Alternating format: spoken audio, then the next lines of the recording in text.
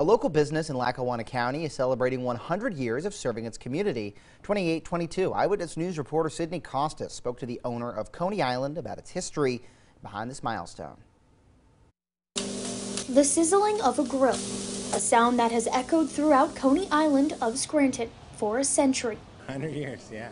Brendan Bell has been the owner of the restaurant for nearly 10 years. He's the third family to take over the business and says Coney Island's most interesting story is how it began. The man who owned the place came from New York as an immigrant, and he was smart enough to name the place something that people can recognize, Coney Island from New York. So from that day on, I'm sure he wouldn't have thought that I'd be sitting here talking about him 100 years later.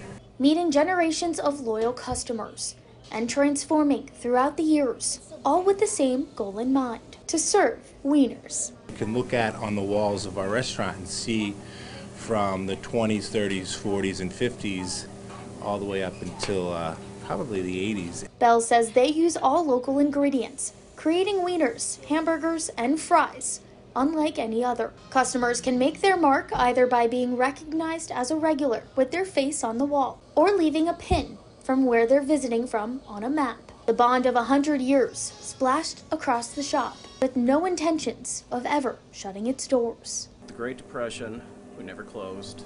World War II, we never closed. All throughout history, this building has stayed open every day except for Sundays. In Scranton, Sydney Costas, 2822, Eyewitness News. The owner of the restaurant tells us he hopes they celebrate another 100 years.